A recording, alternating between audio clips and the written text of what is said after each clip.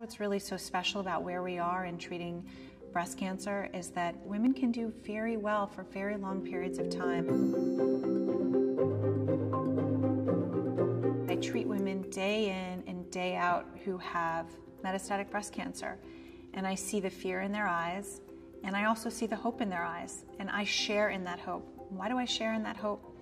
Because I have so many patients who are living with their cancer, and they're living with their cancer because they have, fortunately, in today's medical technology, what's available are so many different options, including standard therapies, whether it be chemotherapy or hormonal therapies, or a new targeted medicine based on genetic sequencing of your cancer that may have been performed, meaning trying to understand the mutations that are found in your cancer and are there any specific drugs that could be targeted for that mutation.